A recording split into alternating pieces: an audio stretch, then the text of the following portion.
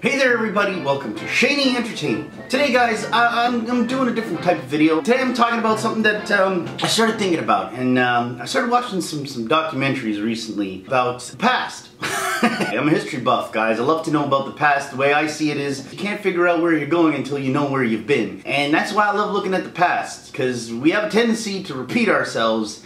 And if we don't look back, we may just, make the same mistakes. So I learned a few things. And what I learned is, we come to think of this time that we're living in as kind of like a new retro 80s. With the pop culture being very 80s and the reboots of all the 80s reboots and stuff. And we like to look at it and say, hey, maybe we're reliving the 80s. And the truth of the matter is, I've discovered that we're not living the 80s at all. We're kind of living something else. We're living a different decade altogether. If you look at the evidence, and the parallels are uncanny. The time that we're actually living in is the late 60s and the early 70s is what I've pinpointed it down as to exactly where we're living right now. And we're living it through the 60s and the 70s, but we're living it through with the skin of the 80s. We're kind of like plopping the 80s on top of the skin of the 60s and the 70s. And that's why when we look at the stuff that we remember from the 80s and we're like, it just doesn't add up, this doesn't feel right. And it doesn't feel right because it's not right. It's not what we remember because, you see, we're trying to live a time that we loved. But in reality, where we are right now in history, in our lifetime, is parallel to a time that was very tumultuous. A time that the country was divided. The countries were all divided, left and right, divided more than ever before. Probably ever before in history. I mean, we think about us being divided today and that the world, that we live in a chaotic time. Late 60s, early 70s, the times couldn't have been more divided. People couldn't have been more divided. Race relations couldn't have been more divided. Feminism was on a rise. Identity politics was a thing back then, and it was way worse than what we know of it today. So to talk about this, I'm going to bring a guy, because I wasn't alive during that time. I was a child of the 80s, I was raised in the 80s, and I was too young to remember anything that went on in the 70s and the 60s and 70s. So I'm going to bring on someone who may have a little more input on that era. So I introduce to you guys once again, my uncle, Billy. Hey guys! How you doing? So you lived through the 60s and the 70s, didn't you? Oh, yes, sir. Yes, I did. As a matter of fact, oh, yeah, I can remember the summer of '69. Oh, yeah. I got my first real six-string. Oh, yeah, at the 5 and dime. I played until my fingers bled. Oh, boy, yeah, that was the summer of '69. You're quoting Bryan Adams right now. That's not really your life. Well, what are you talking about? That's Bryan Adams. You're singing Summer of '69 from Bryan Adams. That's not your life. Maybe it was a coincidence. You don't know. Maybe he took that song based on my life. Bryan Adams took your life into consideration when he made that song. Well, you don't know anything. You don't know. Maybe we both had the same summer of '69. A lot of people had a lot of things happen that year. Yes, and a lot of things did happen that year, guys. Right? A lot of things that we can kind of relate to. Well, what are those things that happened in '69? Well, not '69, but '68. Richard Nixon, he was voted as President of the United States. January 20th, 1969. Inauguration Day for the 37th President of the United States. And that was one of the most divisive elections that ever happened in the country. Ever. Ever? Well, until, of course, recent with Trump. Exactly, that's my point. See the parallels, though, guys? Well, yeah, that's true.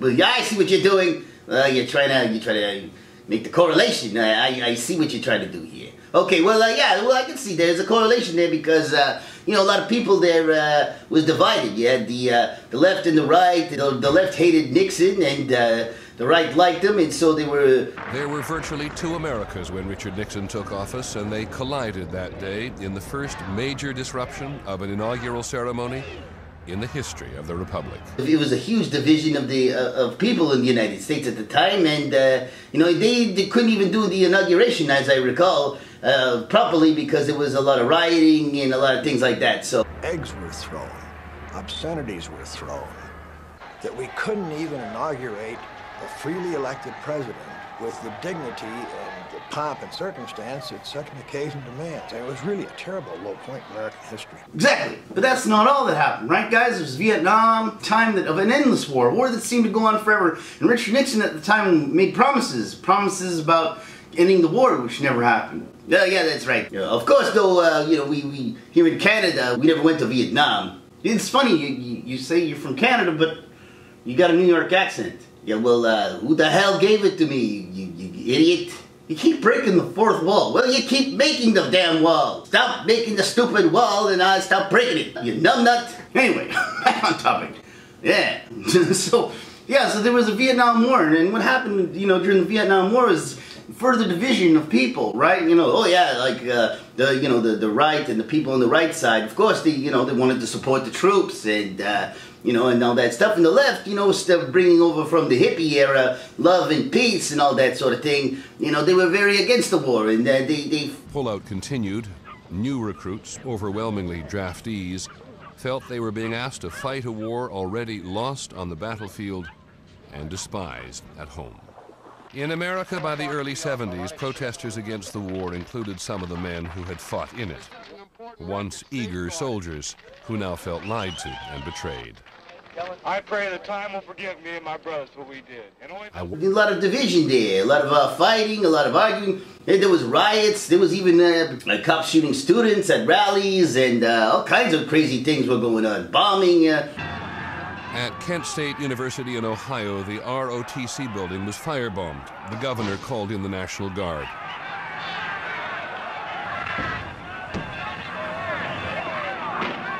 Taunts and rocks were thrown.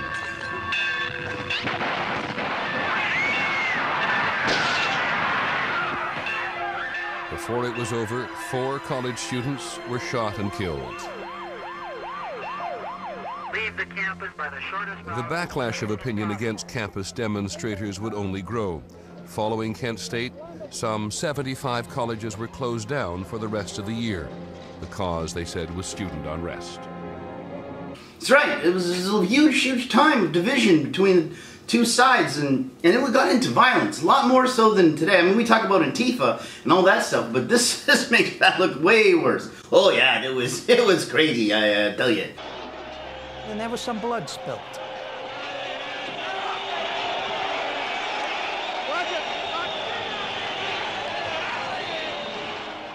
But it was all in anger, all in vengeance. Let's get them. And a lot of people, including myself, was releasing the hate and the feelings that you had. Right now, what do we got? We got the Black Lives Matter. What do they have? Well, yeah, there was the Black Panthers, and then it was the Black Panthers, the Gray Panthers. I think there was the Pink Panthers. I hated that damn panther. Yeah. Creep me out. Why? It's cool. I don't know. I have issues. So there was a lot of that stuff going on back in the day. There was a lot of division, man. A lot of division. There was a lot of race tension. Oh yeah, there was gender wars. There was everything that you see today happened in the 60s and 70s. A lot of nihilism. The movies were reflected by the times, and it was very nihilistic. Counterculture's favorite music and movies. By the late 60s, everything was political. One of the big movies in this superheated time became a metaphor for the widening gap between the straight and the hip, the old and the young. Easy Rider. Oh yeah, Easy Rider. That film was so extraordinarily unlike anything that had gone before. Its sense of really growing out of the culture, not even trying to reflect the culture, but just being the culture. What the hell is this? Troublemakers? That had so much to say about the society, about the becoming a society of two cultures along generational lines and other kinds of lines. Oh yeah, a lot of dark movies, Clockwork Orange, and very dark images and things. Yeah, a lot of people really felt hopeless in those days, and it even got to a point where like the protests got so bad, and Nixon, they started figuring out that he was not a crook, or so he said. I welcome this kind of examination because people have got to know whether or not their president is a crook. Well, I'm not a crook. I've earned everything I've got. Growing scandal stemming from a break-in at the Democratic National Committee headquarters in the office complex known as Watergate. Yeah, and they went after him pretty hardcore. The media not quitting on him and going after him, pounding him pretty good to the point where he quit. I shall resign the presidency effective at noon tomorrow. He just couldn't take it anymore. He was the accusations, and everybody around him was getting pinned and for doing shady things. Yeah, I see what you're saying. There's a lot of similarities here. Yeah, the gas shortages. The extremely cold weather this winter has dangerously depleted our supplies of natural gas and fuel oil. There was a lot of people losing jobs due to advancements in technology. Yep, in fact, Detroit was ruined. Oh yeah, Detroit went under around that time, I think. You know, the big boom of the automotives of the United States were being threatened by Japan and Germany. And a lot of people picked up and left the city of Detroit. In fact, so many people were leaving at that time that a saying cropped up of, you know, the last person to leave Detroit, please turn out the lights. A lot of the same things we're dealing with today, guys. Parallels are uncanny. And oh yeah, don't forget the real horrible thing about the 70s. What was that? Disco music.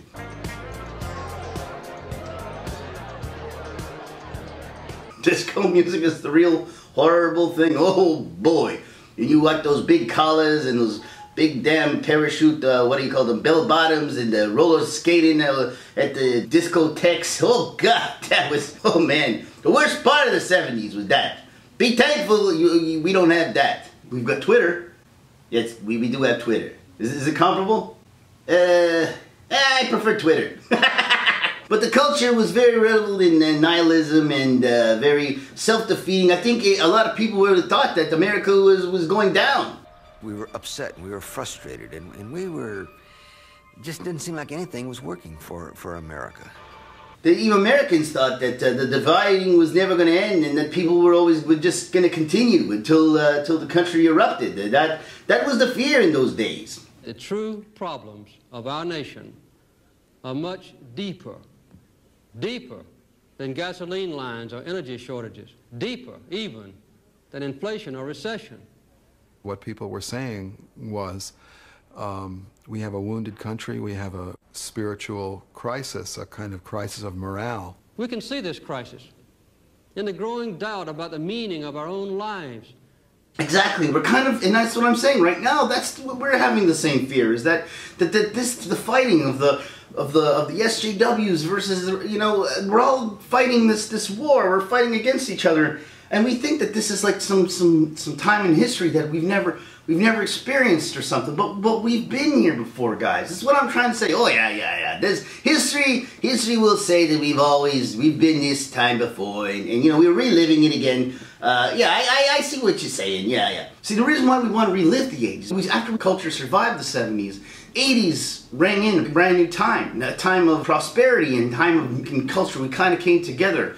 The euphoria carried over into the next decade, where it joined with a new roaring prosperity that brought riches to more people than any time since the 1920s.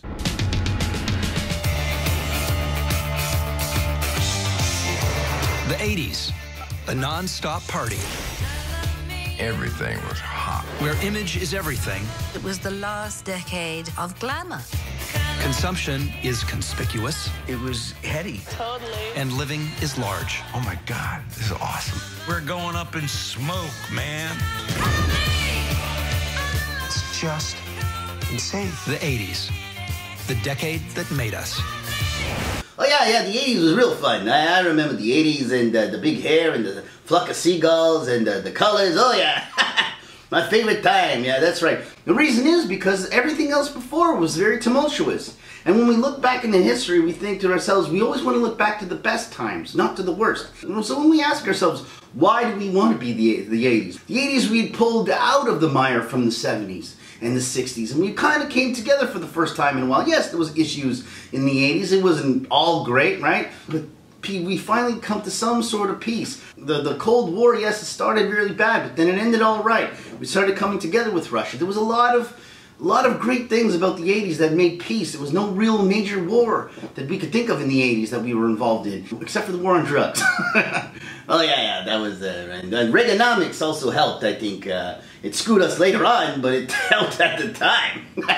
You wouldn't have the cartoons and without Reaganomics. Well, that's true. I mean, the cartoons and, you know, taking off the restrictions of, I guess, business led to a huge boom in the 80s, and that's why we see everything that we have now. Is the culture had money, and they were splurging, and they were being creative and allowed to be creative. That's true, right? Except for later on, the corporates kind of took advantage and screwed us over in the long run. But at the time, it was all right, I suppose. Well, yeah, I think there was some crashes in the 80s as well. Well, yeah, there's always going to be some turmoil. You're never going to have a full, decade of just greatness. But everything had its ups and downs. But yeah, the 60s and 70s, late 60s and 70s were very, very hard times, and we're living those times right now. And the division between us is the same, I would say. And that's what I'm saying. We're looking at the parallels now, and the parallels that we have. We try to compare ourselves to the 80s, but we're not. We're not there yet, guys.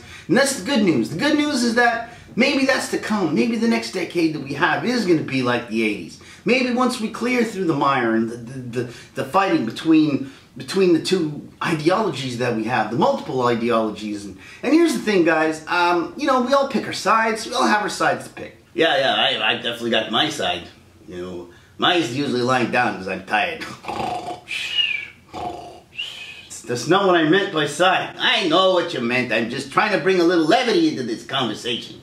Sue me. Sue me. Now you're doing Genesis? Leave me alone. Now you made me lose my train of thought. It wasn't a good train anyway. It was a train to Dumpsville, probably. Yeah, so guys, what I'm trying to say, we'll all come out of this. We'll be fine. The thing is, we all in our way, we're all trying to do what we think is best. I think whether you're an SJW, whether you're not, we're all people. We're all people just trying to live our lives and trying to make things better. In our way, we will come together. We will, the two sides. Oh yeah, that's true. Meet in the middle somewhere, and we'll progress as a society. That's true. We're all so worried about the future and what are we going to do, but these hard times are there for us to learn, to teach us, to grow. And then when we come together, we'll be good, right? Like Hands Across America. Were you in Hands Across America? Am I American? Keep telling you, I'm Canadian with a New York accent because you dummy decided to give me one. So another thing I want to mention too is about Star Wars. Maybe another reason, like whether you hate the movie, whether you like the movie, the original series. Another reason I think people are attached to Star Wars has to do with the fact that it came during the 70s, in 1977, a time when all these dark and dreary times in the 70s, the New Hope came out as a new hope. Maybe it showed something. Maybe it was like a spark that kindled, that brought upon the 80s. Maybe that's why we look at it so fondly. And that's why it means so much today, I think. And that's why I think right now we're also fighting over it so much, is because when you look at what they did to it, it's like you have a movie that was supposed to be about hope, pulling out of the crap into something bright and beautiful, and then they pulled it back into back to where we were trying not to be, which was back to the dreariness and the depression and oh yeah, then the hopeless crap with the porgs. Oh my God, with the porgs again, with the porgs. You didn't like porgs? I didn't much care for that. Looking at what they did to Star Wars, they pulled it back into what we didn't want it to be. We remember Star Wars as something that pulled us out of the mire. This is a product of the mire, and that's the thing. That's just why we're all together. That's why we're looking at the world, and we're looking at what they're doing to the movies, and we're just like, oh yeah, well they're rebooting this movie, and it's an 80s movie, and we're like, oh yeah, 80s, woo, I remember the 80s was so good. But they're doing it with the goggles of the 70s, or that time, a tumultuous time. And so instead of making movies for its time, original movies where we could see where it's coming from, it's a confusing thing when they send us something that brought us such hope and such love and passion, but they give it to us in a way that feels dreary and dark and depressing, and it doesn't add up. Our minds go into like this like, what the hell is going on mode, and that totally happens. You watch these movies and you're like to yourself, there's something ain't right about this thing. I mean, they didn't do that in the 70s, right? It's not like they brought back Citizen Kane and in the 70s, and remade it into Citizen Jane. Oh, normal. They didn't do that, right? This is what they're doing today, though. We kind of have to understand where we are as a people. We're not in the 80s. We're not. Gotta stop reliving that. We're not. If anything, we're in the 60s and the 70s, and the culture has to reflect what it is. And I think that's where the disconnect comes. That's kind of why we're at war. Even with our movies, we're at war. But there's good things coming, man. This generation has its things, right? Oh yeah, like YouTube, for instance. When we look back into history, we'll probably say that this was the generation of YouTube.